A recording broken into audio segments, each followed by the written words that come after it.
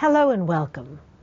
The Art Collectors Guild selection for you now is Edgar Degas' Two Ballerinas. The original of this is in the Courtauld Institute Galleries in London, England. Edgar Degas was born in Paris in 1834 and he died there in 1917. He came from a banking family who wanted him to study law and go into business. But he had the heart and the soul of an artist, so he dropped out of law school and he went to study with a student of Ingres, Louis Lamotte. And after studying with him, he became so involved and infatuated with art that he decided he needed to go to Italy. And he went there for 5 years, where he studied the classical 15th and 16th during the 15th and 16th century, these were the paintings that the classicists did. So he really got to know the human form. When he returned to Paris, he began painting portraits of his family, his friends, and then he began to exhibit every year in the annual Salon. This is where all of the artists showed their work. And he was exhibiting there for about 6 years when he realized that this was not for him. He met up with Monet and Renoir, and this opened up the world to him. These were the Impressionists.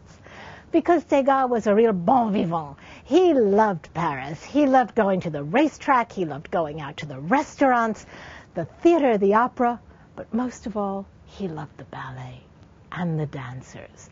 And that's why the Art Collectors Guild has this incredible selection, the Two Ballerinas. Look at this piece.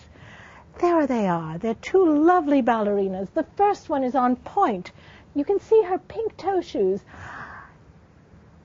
He even manages to capture the transparency of the lace of her tutu.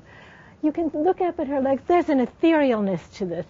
She's wearing pink roses on her tutu. She has pink roses in her couronne, or the crown around her head. She's about to come downstage on her pas de bourrée. If we're sitting in the audience, we're expecting her to dance right towards us. The other ballerina is just waiting. She's standing there, waiting so graciously and gracefully with the couronne of the green and the yellow roses. This is it's a two-dimensional picture. It's a flat surface.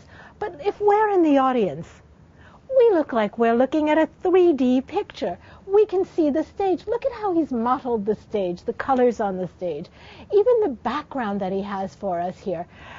The scenery, it's the forest and the woods. Now, we know that this is two-dimensional, but we feel as if we're looking at a 3D piece. We stop, we pause, we can even hear the music that's going to be played. If you have a little girl and she looks at this, her dream is going to be a ballerina. She's going to go to sleep at night and want to leap into the air. So why don't we just take a deep breath and we can float into the air when we look at this. The two ballerinas, they're magnificent. So remember, Edgar Degas' Two Ballerinas, the Art Collectors Guild selection for you now. Art is forever. Thank you.